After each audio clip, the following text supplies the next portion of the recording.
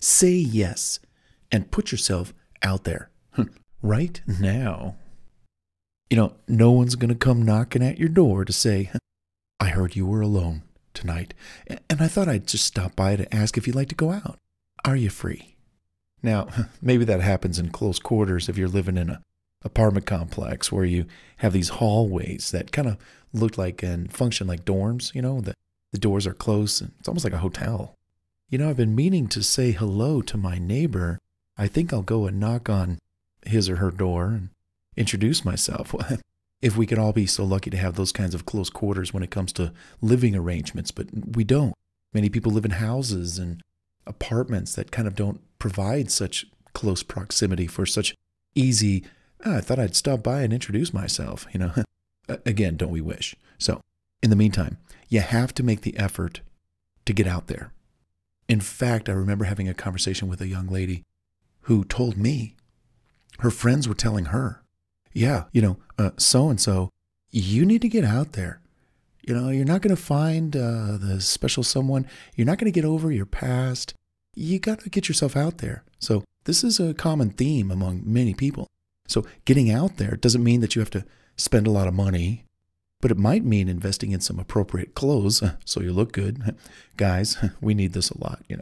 Ladies, you usually dress pretty well, but us guys, we need to up our game a little bit. Maybe. And perhaps making a list of activities that you can attend where you can meet people of like mind and spirit. In fact, that's what you do. Just make a list of 20 things.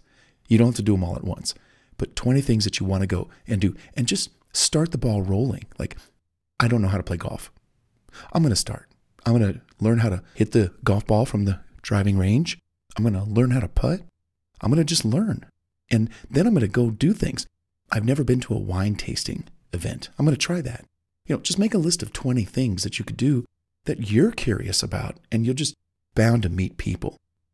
I once met a woman, a widow, who lost her husband, say to herself, after a period of grieving, Bart, I still am young and active. I think I'll get out there again. And I said, great. She had a job that she loved and good friends to invite her places, to meet new faces. And all she needed to do was to make the effort to embrace these opportunities that she could only do so by letting go of the past and embracing the future and getting herself out there. Absolutely. Cherish those memories that you had with that person that, is gone now. But don't let the end of one chapter or book prevent you from starting a new chapter or living your life in a whole new way with a whole new person. Again, you don't forget a lost love, but it is okay to move on. I encouraged her to start living today with the prospect of someone new. So don't waste another minute. Say yes and get yourself out there now.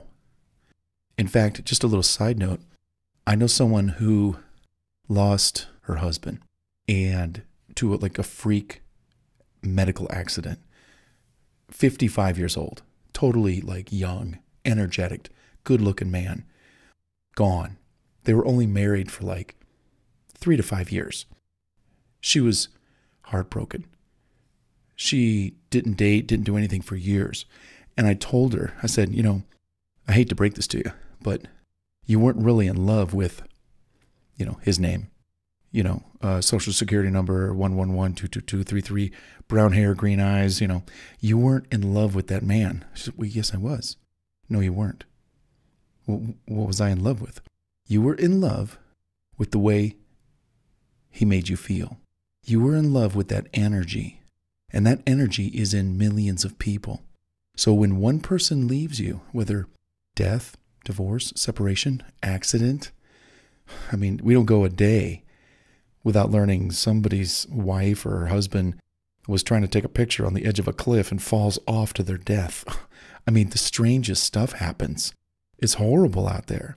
The point is we all find people who have energy that make us feel happy. And when one person is gone, that is not your cue to sit around on your butt at home forever. Another 20 years just thinking about the past, you are going to become very lonely because nobody's going to want to hang out with you, because you're not living. You're not doing, you're not being. So it's important to respect our past. Give respect to those who are in our lives. But remember, everyone comes into your life as a student and a teacher. All relationships end. They all end at some point, time, or another. Health, death, divorce, separation, accident. If you're still alive, you need to stay alive, live your life, and get out there and rekindle that energy with someone new. So say yes and put yourself out there right now or quite soon. How's that?